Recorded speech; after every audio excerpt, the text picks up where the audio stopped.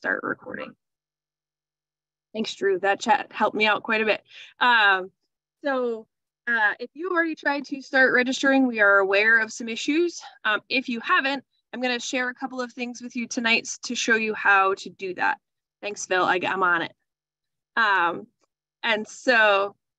One more time before I get into my spiel, if you have not changed your name in the chat to whichever camp you'd like to break out to, please do that so we get you in the right place. And then I'm going to break into my spiel. So if my co-host could help me with starting to move people into the breakout rooms as I talk. So our registration system is up and I want to show it to you. Well, before I show it to you, I'm going to share something in the chat. I was able to we have some new fun tools to play with. One of them is something called Vidyard. And Vidyard, I've just put a link in the chat. Vidyard is a tool that allows me to record my screen as well as myself at the same time, so you can hear my audio and whatnot. And I did just post in the chat. If you did not see that our registration system is up, it is up. So I did just post that in the chat. And then I wanted to, so that will walk you through how to do registration. A couple of things I want to share about registration that are different this year is that you can, if your unit, typically just everybody gives you the same amount for camp. Your unit's not paying for anyone or anything from your unit, for your kids, that you have the freedom this year to allow them to register on their own. So you go in. So if I were, actually, I have already done this. I'm just going to walk through it online so you can see it. I'm going to share my screen.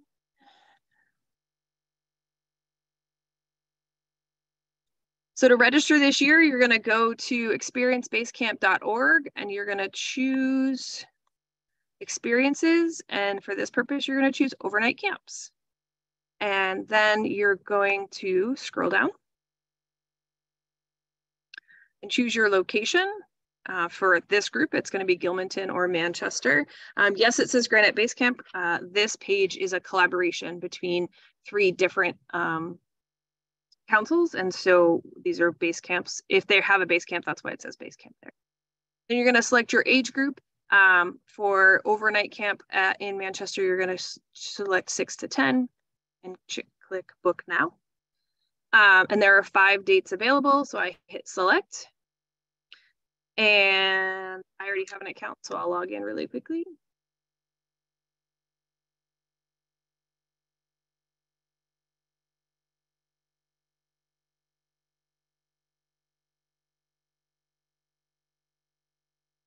Great, and so now I can select a date.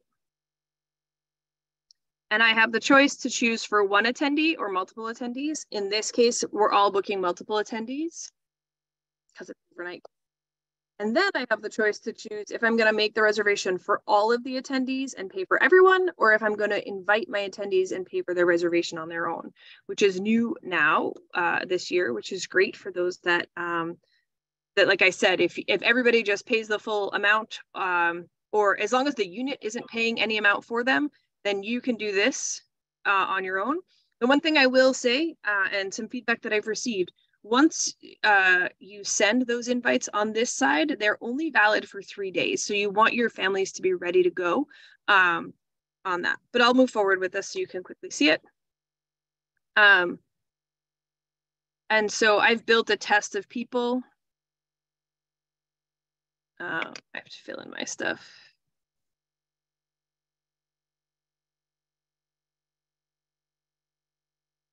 And so I have 2 chaperones, I have 1 adult, and I have 4 youth listed here. And they're all currently paying their camper deposit. And so, which might be a little confusing because because the full price is not listed. In order to pay deposits, we had to put this in a little bit differently.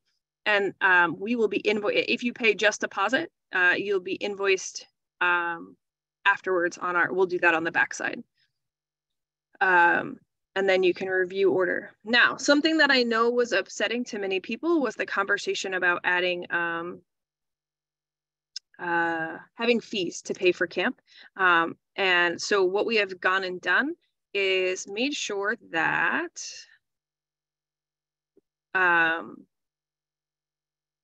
you are able to use PayPal. PayPal.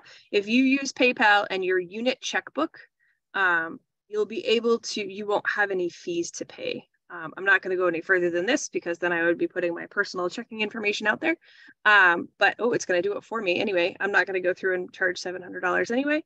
But I could, if this were my unit account, I could just check this and it would allow me to pay without a fee to me or to us. So that is how that system works. And then the other side works very similarly, except that, sorry, I have to go pretty far back. And the system's smart enough to not let me have 2 at a time. If I invite attendees on my own, I lost my list. Because I'm not logged in. I have a list here. I just want to log in so that I don't, I am logged in. Okay. So anyway, you can, you'll build that same list. That's not what I wanted.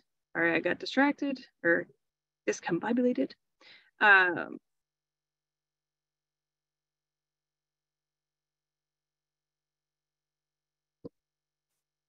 You will, sorry, I have to go back through this. I apologize.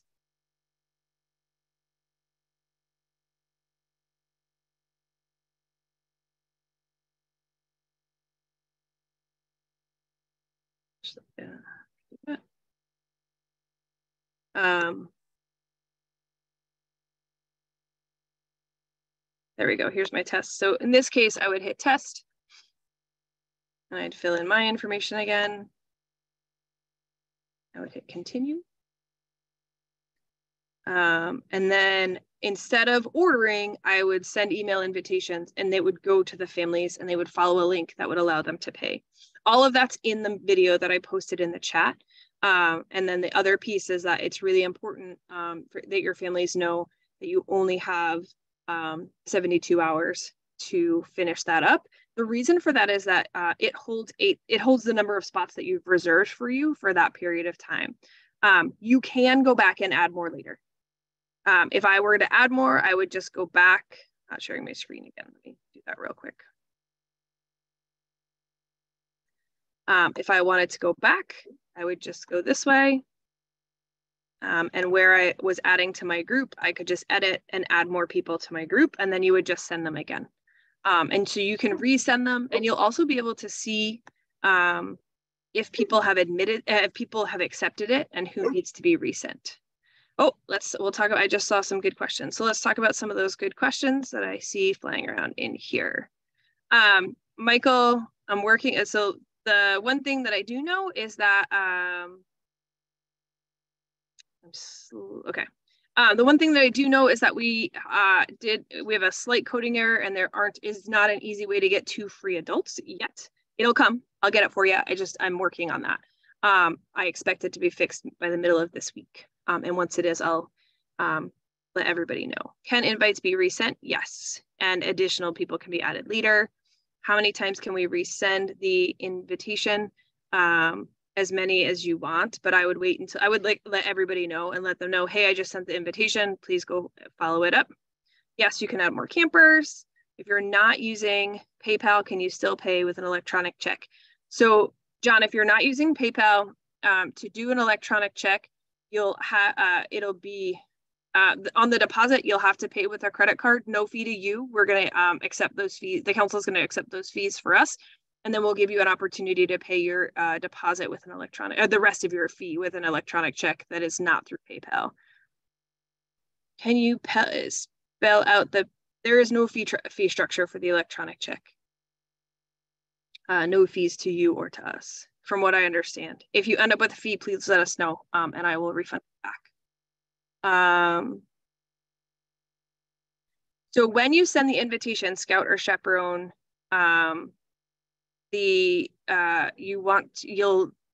so say you're sending it to the Smith family. Sorry, my dog has decided he needs to visit with me. When you send things to the Smith family, you're going to send two to that. And then when they go in, they choose adult or chaperone or child or whatever they are. We like the individual idea of individual invitations, but we have a few families who may need scholarships that the troop would pay. How would that be handled? You have two options on that one, Judith. You can choose to give them that money so that they can do it automatically from their own account, or you can choose to go that you pay for everyone at once. That's up to you. If Scouts get camperships and the PAC is paying all at once, how is that handled? So if Scouts get camperships from the council, those families will be told sometime between the 15th and the 30th of March, and they'll be told via email with a gift card with the amount and the gift card code in their email. And so they'll just have to forward that to you to put into your email, to put into your registration. Working on the 2 free adults, Michael. There still is an early bird special this year. It's $20 off. So early bird payments must be made by March 31st. I won't have the freedom like I've had in the past to, or like we've had in the past to be like, oh, we were a day late. We won't have that freedom. And so if you are late, then you pay the extra $20 per camper. If we do a mass registration or deposit for all campers, is there a way for them to log in and pay their balances on their own? Nope, it's one way or the other. You either need to do it all for everybody or you need to do it individually. Yes, Tom, you can, no, once you go to register, payment is expected at the time of registration, whether it's a deposit or the full fee. Matt, you're gonna choose personal. Our PayPal account is a business account, but you're gonna choose a personal payment. The application for camperships is on the website. Oh, somebody just posted it in here as well. Thank you very much. All right, those are all the things I had. So are there any other questions relating to the registration system?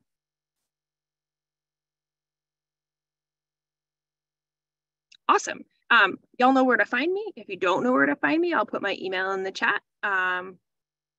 I have been talking to people all weekend long, whether it be through my email or I had some through Facebook Messenger. I've been talking to people like in every method of communication this weekend, trying to help out, chatting, like comments on Facebook, whatever it was. So thank you very much for being patient with me on that. All right, so before normally this is where I would announce my camp directors. However, we have a special guest for tonight. Catherine Unfried is our aquatics chairwoman, and she is super excited to talk about some aquatics opportunities for your campers this year. Catherine, are you ready? There I am. Can you hear me? Yep, we can hear you just great. All right, I want to tell you all about 2 dates coming up. The first one is June 3rd, and the second one is August 12th. On June 3rd, we are hosting swim checks at Camp Carpenter to prepare your units for summer camp. So any unit who wants to come get their swim checks done ahead of the Sunday camp arrival is welcome to sign up for that and get their swim checks with the aquatics committee. There'll be a registration for that up pretty soon. It's not up yet, but they'll be at Camp Carpenter all day on June 3rd. If you did the swim checks training last summer and want to do your swim checks for your unit on your own, you are all set to do that. And please feel free to reach out if you need any reminders or any help.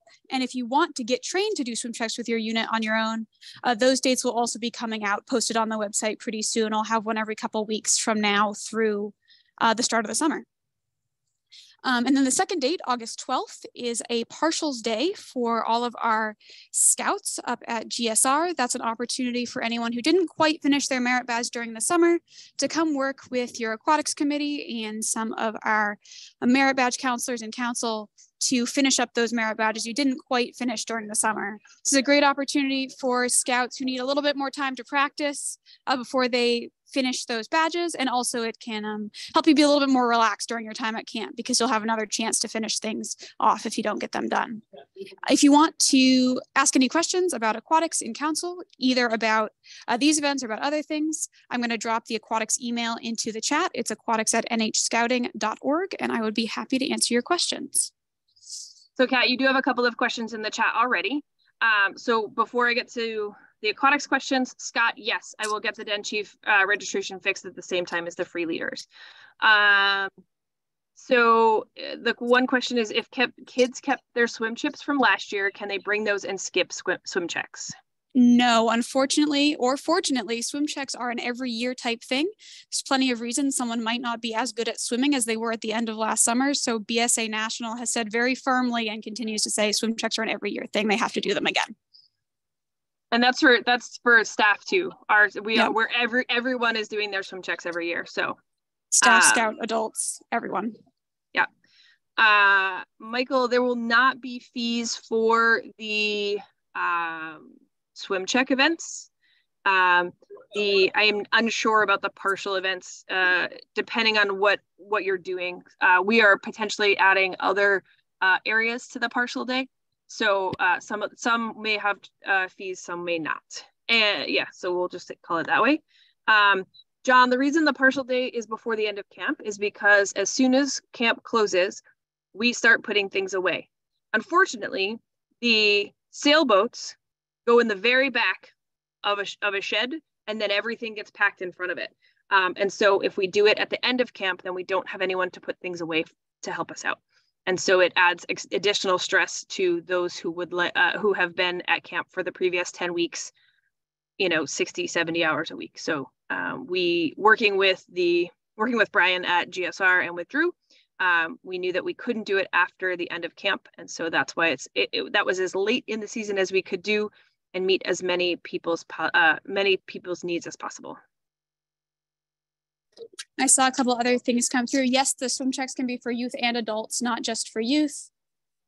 And tags will probably be waiting for you at camp the same way we did swim checks in previous years, so we don't have to worry about shipping tags back and forth between Carpenter and GSR. And the August date is August 12th. 12th, yep, it's a Saturday. And times will be available shortly. Swim checks can be still performed on day one, but you can get it out of the way with your unit if you choose. Yes, GSR attendees can get swim checks at Camp Carpenter. The swim check is the same across National. Yes, adults should also do swim checks, and the swim check date is for both adults and scouts. And then Kat already answered the question about where tags will be. And then Randy is asking, will the other lake at the back be open this year? That's a Drew question and a GSR question. How will so backing up a little bit. Access to the recording, when it gets broken down into rooms, they get loaded as 3 different recordings. This one will get loaded first, and then the other breakout rooms, you'll be able to go see those too as well. And we have solved the problem, so we should be able to get all 3 recordings this time. Mike would like to know, will there be a mechanism for scouts that go to more than 1 week of camp and or do GSR and then CC as a den chief? What part are you asking for? Because they'd have to be registered differently. You mean for swim checks? That's a Cat question. Swim checks are good for the full year once you do them, so a full 12 months. And we're working on a system so we can keep them logged for the council for the whole year. Currently, that's an Excel sheet that lives on my computer. So if I coordinate properly with whoever's in charge of the aquatics program at the event you're at, it should absolutely be there. And we're working on that system to make it easier for all our aquatics directors and council. And then there's not a time schedule. Well, the swim checks will happen during open program that day.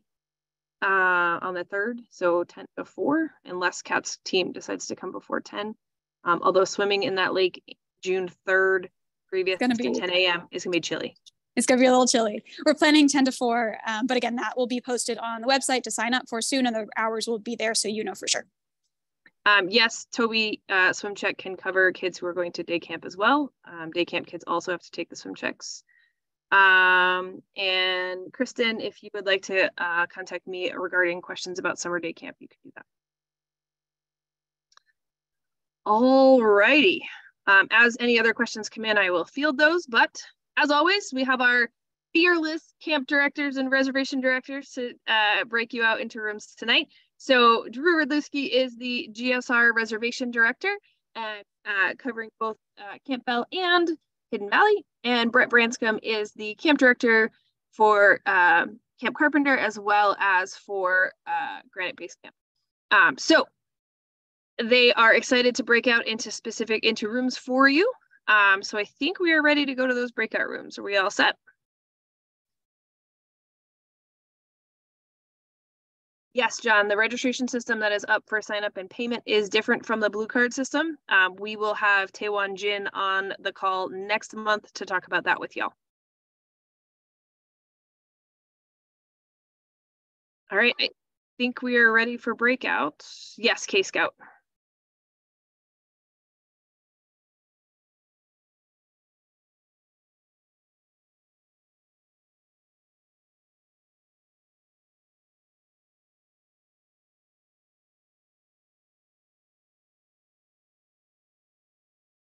John Myers, where would you like to go?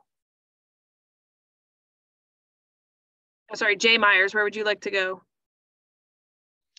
Hidden Valley Bell, please. You bet.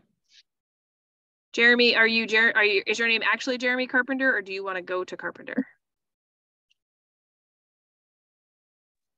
I actually want to go to Carpenter. All right. Thank you. You're welcome. Peter, I assume you're going to GSR. Stacy, would you like to go to the GSR breakout room or the Camp Carpenter breakout room? GSR, please. You bet. And Steve, you want to go to GSR, I assume? Yes, please. You bet. Thank you. You're welcome.